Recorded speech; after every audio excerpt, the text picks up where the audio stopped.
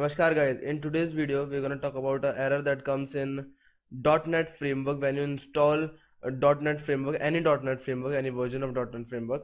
Then this error comes on the screen. I'll show you right now. So you run a game and then you get an error that this game needs .NET Framework to run. And then when you install the .NET Framework, then this error comes that .NET Framework 4.8 or later update is already installed in this computer. नमस्कार दोस्तों, सेरिसी technologies में आपका स्वागत है और मैं हूं Dilip Gangwar. What I'm gonna do right now is not gonna remove this error. It is actually gonna enable the Microsoft .NET Framework which is already in your operating system. What you have to do is press Windows plus R to open the run command. Now type here appwiz.cpl. I have already typed it, so I'm gonna just press enter.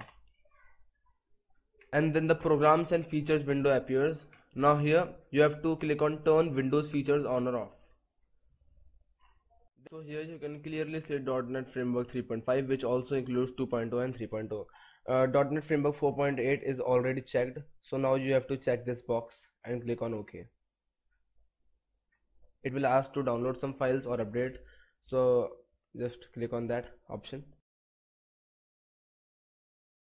So now you don't have to install any .NET Framework, search for the browser, mug your mind in that, waste your time. You can just easily get here and check the box, and the Windows feature will automatically download the files needed. Now if you like the video, please hit the like button and subscribe our channel to support us.